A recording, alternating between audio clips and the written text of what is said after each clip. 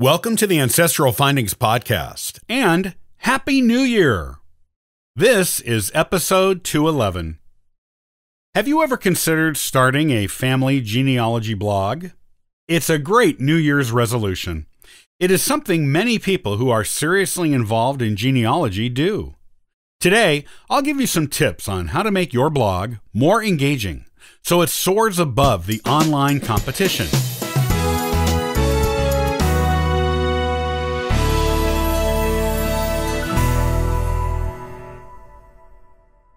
If you have been in the genealogy world for a while, especially if you have been sharing your work online with others, you may become interested in writing a genealogy blog. It is an excellent way to put all your research and notes in one place where you can refer all those cousins you're meeting rather than writing the same thing out over and over again for them. You can also use your genealogy blog as a place to turn your research into stories, share memories of your own past, preserve family stories, traditions, and recipes from the generations you know personally, and even to preserve photos. After all, everything on the internet lives on in electronic form forever. If you are going to get into writing a genealogy blog, that's a fantastic idea. You want to be sure it is interesting for anyone who comes to visit it, though. Repeat visitors and traffic from word of mouth and internet searches are going to make or break the popularity of your blog. It should have something interesting for everyone, even people not directly connected with your family. Here are some tips on writing a top-notch genealogy blog that people will love. Categorize, categorize, categorize. Categories may not mean much on other blogs, but they are super important on genealogy blogs. You need to use whatever blog software you are writing on to create categories. This way, readers can easily look up the topics that interest them most. You might have categories for such things as surnames, centuries, locations, the history of certain locations, traditions, personal stories, recipes, photographs, and more. You will think of new, natural categories based on what you are writing as your blog blooms. Link to other genealogy blogs. Put links in your articles or your blog sidebar to other genealogy blogs that are relevant to what you are writing or that are interesting to you. This is not only helpful for your readers, it also increases the chance that those blogs will link back to you in turn, which can bring your own blog more traffic. You can put a blog roll of blogs you like best in your sidebar and may find yourself in the blog roll of other blogs after a while. Participate in genealogy blog themes. The world of genealogy blogs is unique.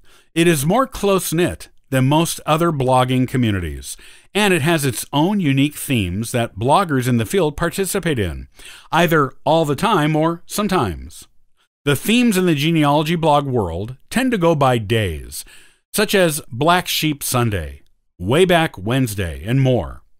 Look around at other genealogy blogs to see what they are writing about on certain days and come up with your own posts on those topics.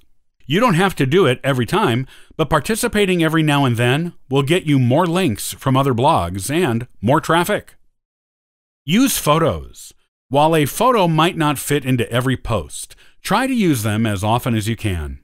People like visuals, and having them there will keep readers more interested.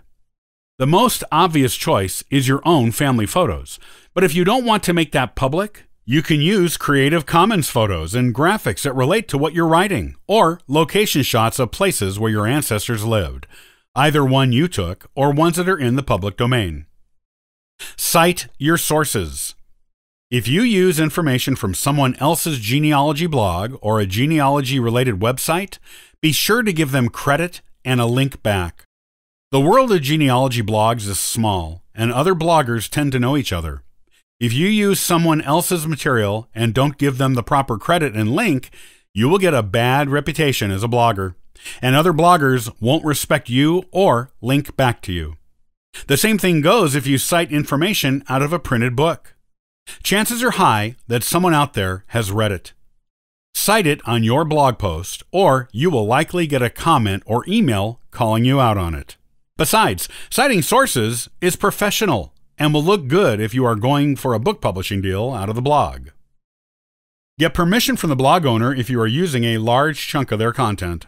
You can get by with citing and linking your sources if you are just using a few lines. It kind of goes without saying that if you are using more than a paragraph, get the blog owner's permission before posting it on your own blog. Make it entertaining. Just like you want your family history to be more than just names, dates, and places on a family tree, and to have stories of your ancestors' lives, you want your blog to be more than just facts. To keep readers, you need to make your posts entertaining. Write them as if you were writing for a beginning genealogy audience and wanted to get them interested in pursuing it themselves. Be educational, yes, but make your posts fun and fascinating at the same time, and your readers will come back for more. Include video. This is especially important if you are going to be traveling to do genealogy in the field, or if you want to become a well-known personality in the genealogy world.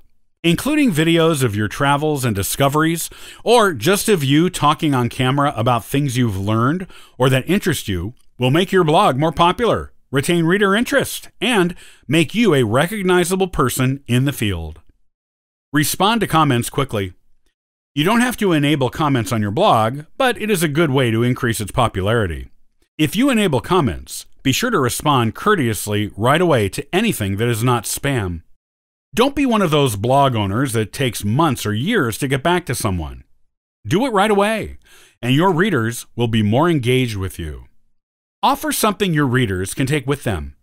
This is an excellent idea if you plan to publish a book or get articles published in genealogical magazines.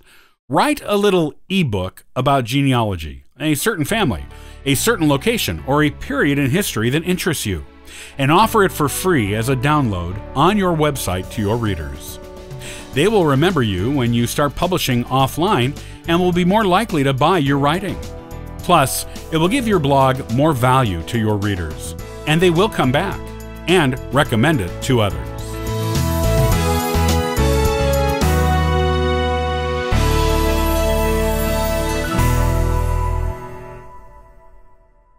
You want your family tree to be as flawless as possible. In fact, you can never get too much advice on this subject. Next time, I'll give you some unusual tips for doing excellent genealogy work. Most of these are probably not new to you, but they will really help push your genealogy forward. Copyright by Ancestral Findings, all rights reserved.